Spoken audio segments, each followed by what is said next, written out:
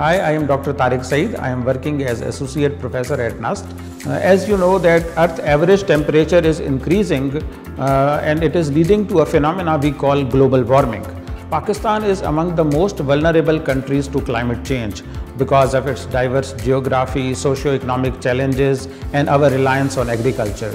In the past years, we have seen an increase in extreme weather events like floods and heat waves. Our lab has developed a software, we call it PlantX.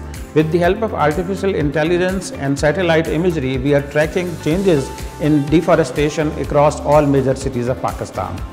I give you an example of Islamabad city. It is the capital of Pakistan. It used to be a very green place not very long ago, but in the last 20 years, we have seen a 500% increase in build-up, which are the new construction projects, and 35% of the forest cover of Islamabad has been eliminated.